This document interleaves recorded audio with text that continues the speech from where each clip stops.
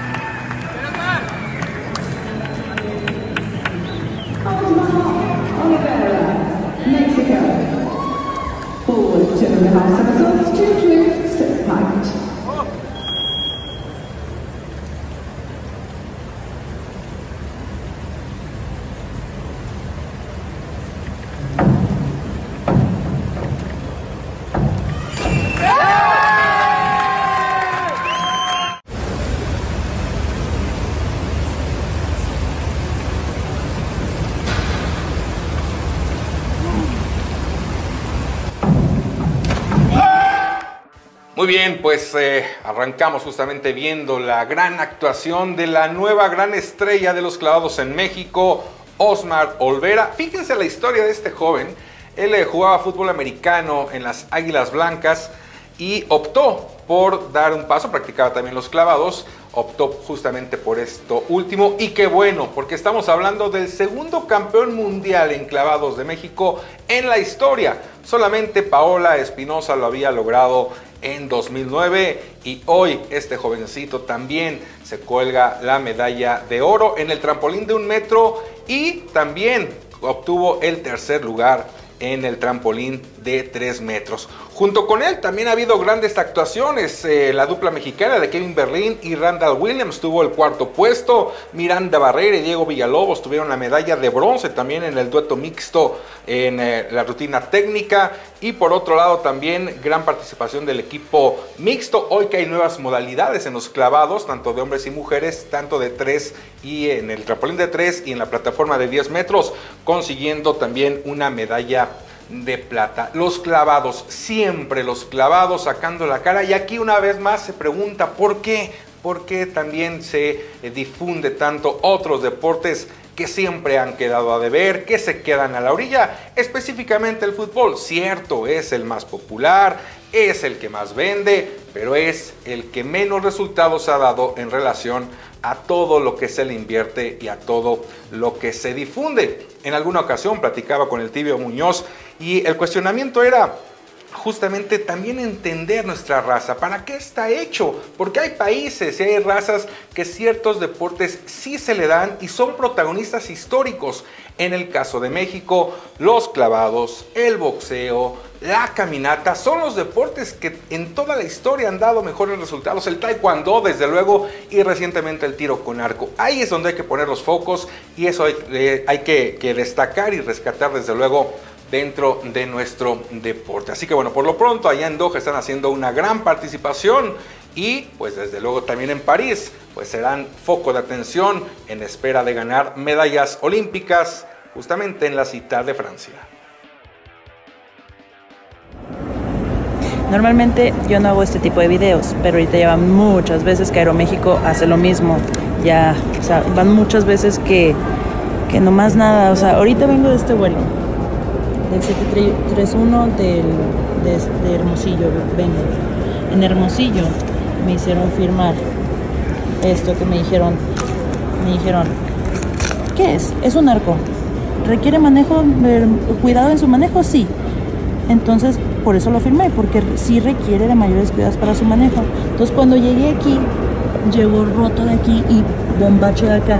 Y están de acuerdo que es mi arco con el que compito. Es el arco con el que voy a ir a las Olimpiadas a competir y se lastimó por el mal manejo. Cuando vine aquí a lo del servicio de equipaje, me mencionaron que como está firmada la etiqueta, ellos se deslindan de todo. Aunque la etiqueta dice que se tiene que manejar con cuidado, que ellos no se hacen responsables de nada. Entonces, ¿qué onda, Aeroméxico? O sea, ¿qué traen contra los arqueros? ¿Qué traen contra mí? En serio, ayuda, necesito una respuesta. ¿Qué va a pasar con mi estuche? Lo necesito para competir. Y vean lo que pasó. Más que nada, lo de fuera es el arco que viene adentro. O sea, el hoyo que está aquí. De verdad, ¿por qué no se hacen responsables? Bien, los saludo de nueva cuenta con mucho gusto. Gracias por estar aquí en ViBE el Deporte. Les recuerdo también que sigan las redes sociales de ViBE TV, ViBE TV MX. Así estamos en prácticamente todas, en Facebook, Instagram, en X, en TikTok. Ahí síganos, déjenos sus comentarios.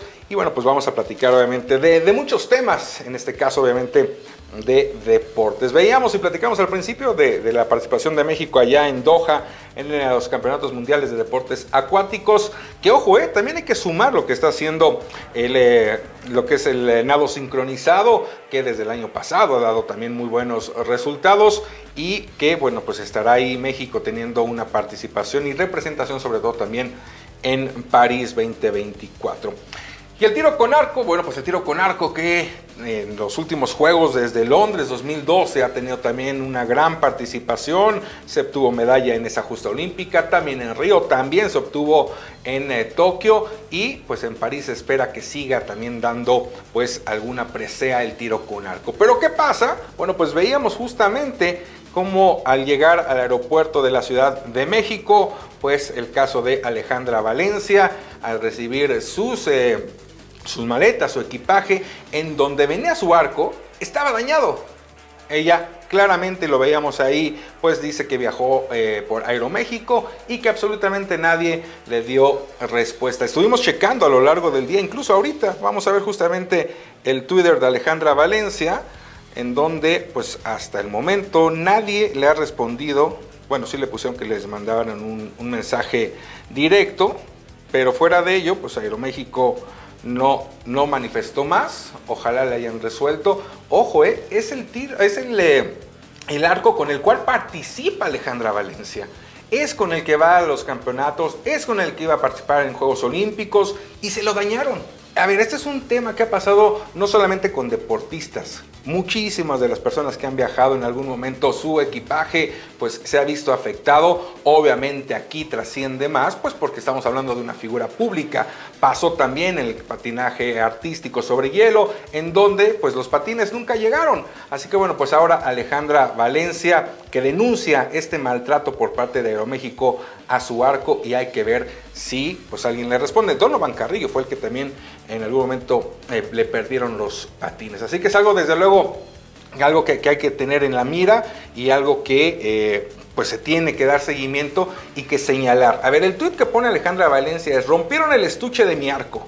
Pasó hoy en el vuelo, en un vuelo que hacía de Hermosillo a Ciudad de México, y lo peor es que no se quieren hacer responsables. Ese es el tema con Alejandra Valencia, nadie le resuelve. Por ahí también veíamos en el video que dice que firma o pone una palomita en donde se especifica que hay que tratar ese equipaje con cierto cuidado porque puede obviamente dañarse, pero pues al final del camino la aerolínea no le importó y su arco tiene pues una avería. Triste el caso de Alejandra Valencia, que ojalá le puedan resolver esta situación. Vamos a hacer la primera pausa y regresamos con más a ViBE el Deporte.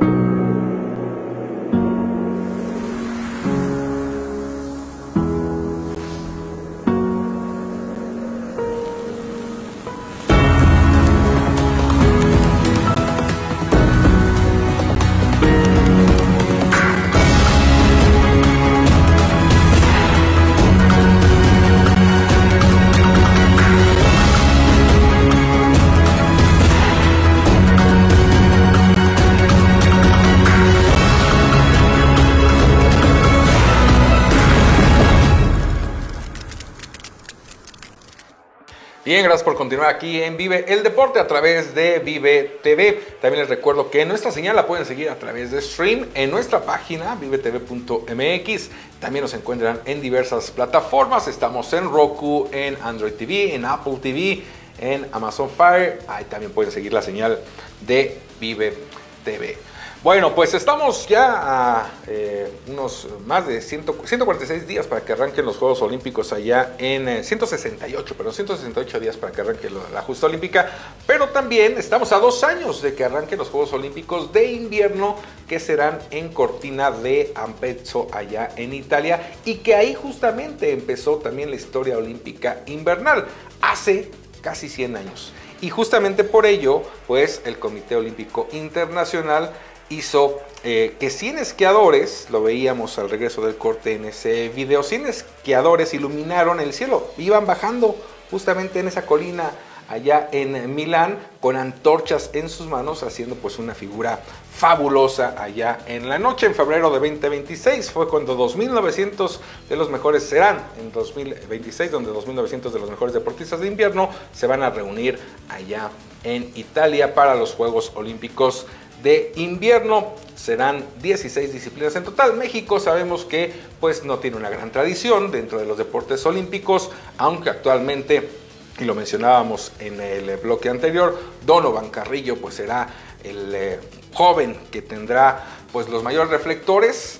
Quién sabe si le alcance a Donovan para meterse dentro de las medallas, pero sí para estar peleando, o al menos estar dentro de la final masculina, lo cual ya hizo en algún momento. Hasta ahí llega México dentro de los deportes de invierno desde un escenario competitivo. Así que bueno, pues eso es lo que pasa en relación a Cortina de Ampezzo, que se recibirá los Juegos Olímpicos de invierno en el 2026. Y de aquí, bueno, pues vamos ahora sí a lo que va a pasar en París con 168 días por delante. Se van a conocer las medallas, son realmente fabulosas y pues con un toque que le pusieron, vaya que se pusieron creativos, que se pusieron también a hacer una gran labor para la elaboración de las medallas olímpicas y paralímpicas que se estarán dando allá en París. Y es que cada una de las preseas que se van a entregar tienen un pedacito del hierro con el que se hizo la Torre Eiffel, ¿sí? Así como se escucha, tienen un pedacito de la Torre Eiffel cada una de las medallas olímpicas. Sabemos desde luego que es una presa olímpica. ¿Por qué va un atleta? ¿Cuál es el objetivo? Pues justamente colgarse esta medalla. ¿Y cómo hicieron sobre todo? ¿Cuál fue el proceso para que allá en Francia lo pudieran conseguir? Bueno, pues la casa que se dedicó justamente a hacer las medallas olímpicas, Chaumet, que es una marca de maestros joyeros reconocidas en todo el mundo por su elegancia y su importancia en la artesanía de las joyas, por primera vez justamente, pues incluye este detalle, ese distintivo del hierro original utilizado en la construcción de la Torre Eiffel. Durante el siglo XX se realizaron trabajos para modernizar los ascensores de Torre Eiffel. Como resultado, se retiraron secciones justamente de la torre de forma permanente y se conservaron cuidadosamente. De eso que quitaron de esos ascensores es justamente de donde sacaron esos pedacitos para colocarlo en las preseas. Para los próximos juegos, la Sociedad de Explotación de la Torre permitió que esas piezas de historia parisina y francesa encuentren este segundo hogar. Fabricado en las forjas de Pompey, ciudad situada en la Lorena, en el este de Francia, el hierro fundido producido mediante la reducción del mineral de hierro se refina a través de un proceso llamado pudelado. Una vez eliminado el exceso de carbono del hierro fundido, queda casi puro y extremadamente resistente. Al integrar uno de los metales más prestigiosos de Francia en el corazón de las medallas, pues obviamente cada uno de los competidores se llevará un pedacito de Francia. Gran detalle y muy bonito diseño de las medallas olímpicas y paralímpicas. Bien, pues de aquí vamos a pasar y vamos a platicar también del fin de semana. Falleció Carl Weathers, quien ciertamente, ¿no? Muchos dirán, bueno, pues era actor, ¿qué tiene que ver? Pues tiene que ver mucho, por un lado, porque le da vida o le dio vida a un personaje icónico dentro de las películas de deportes, como fue Rocky, y bueno, pues él se encargó justamente de darle vida a Apolo, pero también jugó fútbol americano. Antes de ir con la información, vamos a ver las palabras que le dedica Sylvester Stallone, que le dedicó Sylvester Stallone al fallecimiento de Carl Weathers. Hello everyone, today is an incredibly sad day for me. I mean, I'm so torn up, I can't even tell you.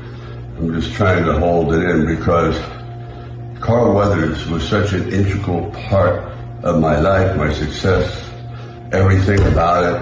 I give him incredible credit and kudos because when he walked into that room and I saw him for the first time, I saw greatness, but I didn't realize how great. I never could have accomplished what we did with Rocky without him. He was absolutely brilliant. His voice, his size, his power, his athletic ability, but more importantly, his heart, his soul. It's a horrible loss.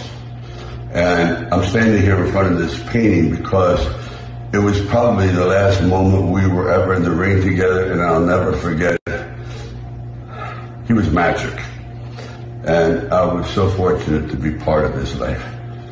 So, Apollo, keep punching. Bueno, pues visiblemente conmovido Stallone, sin duda, porque pues Weathers fue pieza clave en el éxito de Rocky, que tuvo pues seis entregas como tal de la película Rocky 5 y todavía después la parte o el cierre final de Rocky, la película. Pero hablando del tema de deporte, en el caso de Carl Weathers, él jugó fútbol americano y su carrera colegial empezó como ala defensiva en Long Beach City y posteriormente se fue a la Universidad de San Diego. Ganó en 1969 el Pasadena Bowl y también recibió una maestría en artes teatrales. Desafortunadamente no logró que ningún equipo lo eligiera en el draft y llegó como agente libre a los Raiders de Oakland en 1970. Su primera temporada fue la más espectacular, jugando 7 partidos de temporada regular y 2 de postemporada. Para la siguiente campaña, Weathers disminuyó y terminó cortado por el equipo. De ahí se fue a jugar a los ViBE Lions de la Liga Profesional de Canadá y en 1974 ya se retiró completamente para dedicarse de lleno a la actuación. Pues ahí está esta pues breve semblanza. Al final del camino estuvo con los Raiders de Oakland y también allá en Canadá jugando fútbol americano. En paz descanse Carl Weathers. Vamos a hacer la siguiente pausa, regresamos con más a ViBE el Deporte.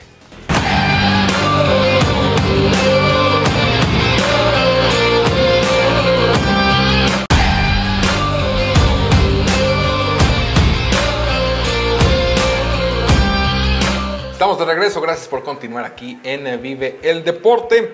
Y bueno, pues momento de hablar del Super Bowl 58, desde luego es el tema de la semana, el partido que define al campeón de la NFL que se llevará a cabo en Las Vegas, por primera ocasión en la historia, Las Vegas, y bueno, pues obviamente con un flamante estadio, el de los malosos, el Allianz, que recibirá, reitero, este juego por primera ocasión y seguramente habrá muchas más en donde Las Vegas pues esté recibiendo el Super Bowl.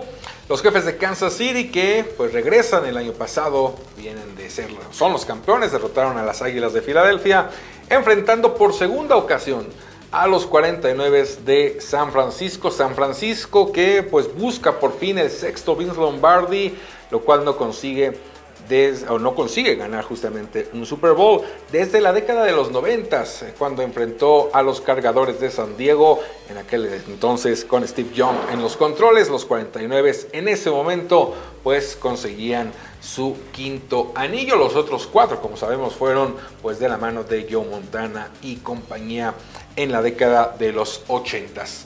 Posteriormente los 49 que llegaron para enfrentar o después de ese Super Bowl contra San Diego, pasaron muchos años hasta que enfrentaron al equipo de los Cuervos de Baltimore con aquel apagón que se dio en Nueva Orleans y que ganara el equipo de los Cuervos.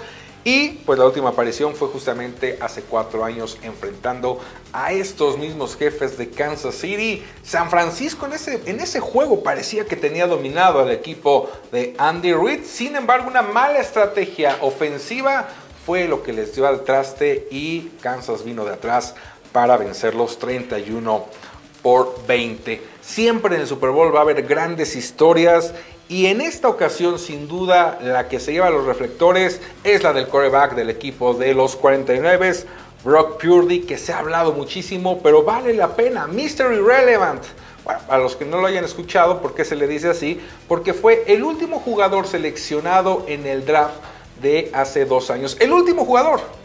Fueron 262 selecciones colegiales y bueno, pues hasta ese último momento fue cuando Purdy pues fue tomado por los 49 de San Francisco. Vaya historia, un jugador que no estaba en el radar, obviamente para ser titular, y que poco a poco fue pues surgiendo, primero con la lesión de Troy Lance. Hay que recordar que antes de él estaba tanto Troy Lance y Jimmy Garoppolo como los quarterbacks del equipo de los 49 de San Francisco.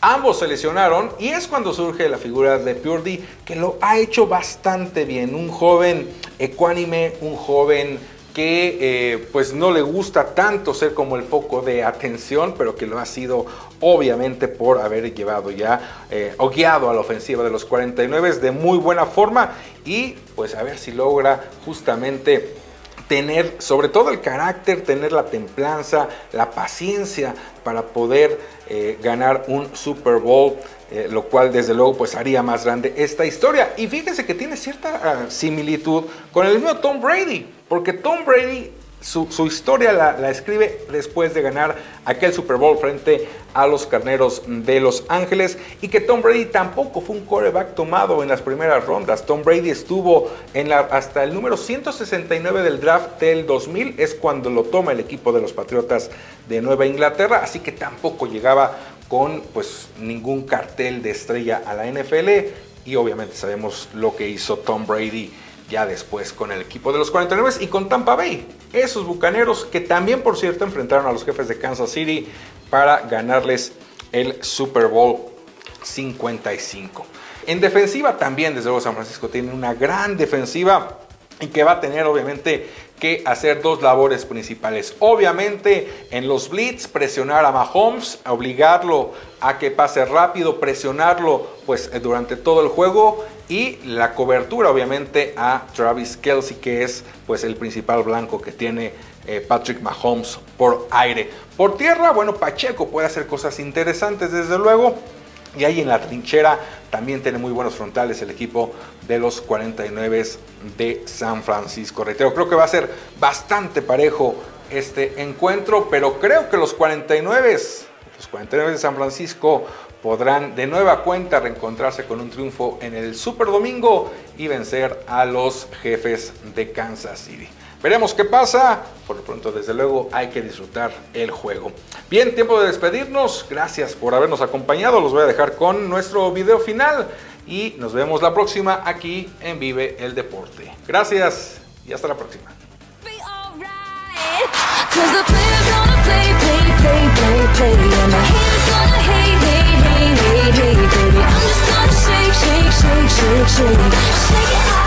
Shake it